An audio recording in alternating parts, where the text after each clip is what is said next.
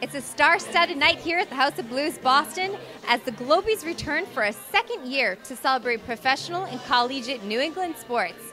The stars have all come out to play. Let's hit the red carpet.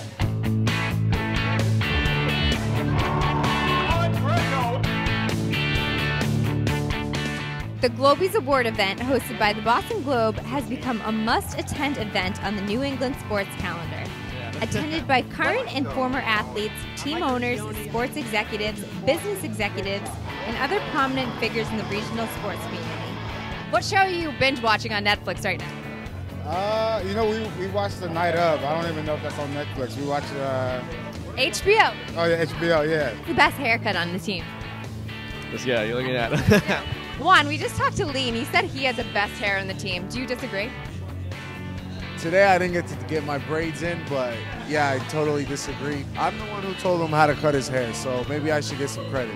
This is Boston sports fans' exclusive opportunity to see David Ortiz, Gerard Mayo, Jerry Remy, Troy Brown, Taylor Twellman, and the 2016 Globies Award winners convene in one location to toast the best and the brightest in the local sports scene. Who do you think is going to win the Beanpot this year? Oh, come on, that's a loaded question. Boston University. You think BU's got it this year? Why's that? Because I think we're very good. I think we're really young.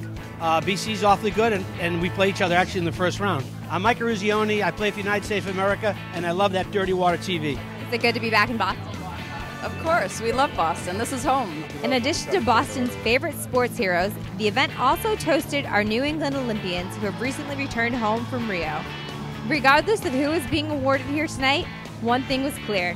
Tonight was not about one particular star athlete, but a unified and resounding cheer for everything that makes Boston the greatest sports city in the nation.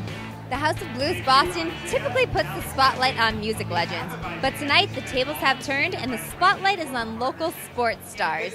Reporting for Dirty Water TV, I'm Amanda Susi.